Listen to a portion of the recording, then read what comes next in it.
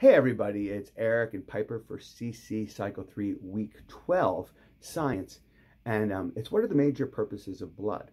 And we love Jesus, and so when we heard blood, we couldn't not think of Jesus' blood, and so we're not gonna be so silly today, but we're gonna invite Jesus into this. So go ahead, Piper, bring him in.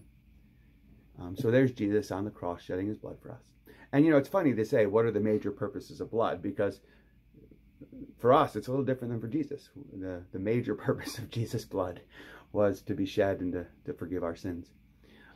So there's a song that probably all your parents know, a lot of you kids may know. And it says,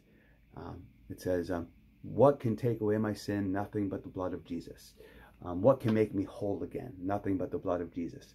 So we're using that hymn to sing about what are the major purposes of blood. So we'll sing. We hope it helps at home, and we hope it helps us even just remember what Jesus has done for us too. Okay. It's kind of like a worship song for school. It's like a worship song for school. Well done. What are the major purposes of blood? The major purposes of blood are transportation, protection, communication, regulation. What are the major purposes of blood? The major purposes of blood are transportation, protection, communication, regulation.